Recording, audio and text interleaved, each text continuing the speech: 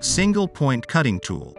A tool or a cutter that removes material using a single cutting edge during a single stroke of movement is called the single-point cutting tool. In this video, we will understand the terminology for a single-point cutting tool. Single-point cutting tools are commonly used in lathe and shaper machines. Terminologies for a single-point cutting tool. This long body of the tool is called the shank of the tool. It is used to hold the tool in the tool holder. The surface adjacent to the cutting edge is called the flank. This surface is called the minor flank, and this surface is called the major flank. The surface over which the chip flows during the cutting process is called the face of the tool.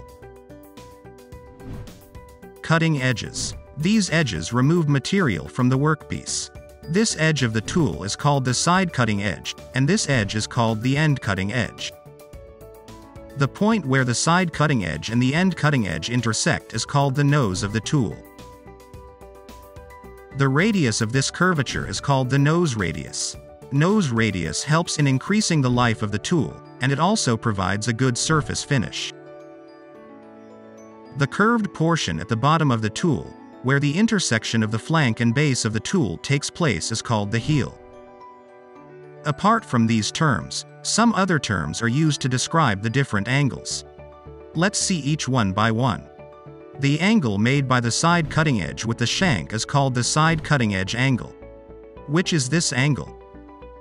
The angle made by the end cutting edge with the normal to the shank is called the end cutting edge angle. Which is this angle?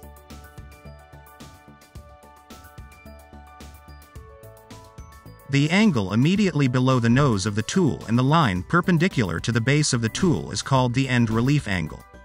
The purpose of this angle is to avoid any drag of the tool on the job, and also to prevent rubbing of the tool on the surface which is already cut.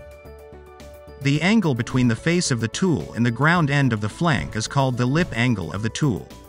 Usually, this angle is between 60 degrees to 80 degrees.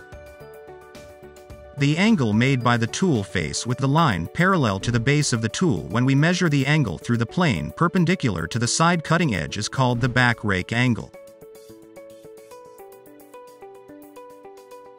The angle made by the face of the tool with the line parallel to the base of the tool, measured in a plane that is perpendicular to the base of the tool and the side cutting edge of the tool, is called the side rake angle. The rake angle allows the chips to flow plastically over the tool face. The rake angle of the tool is very important because it is the only angle on which the strength of the tool depends.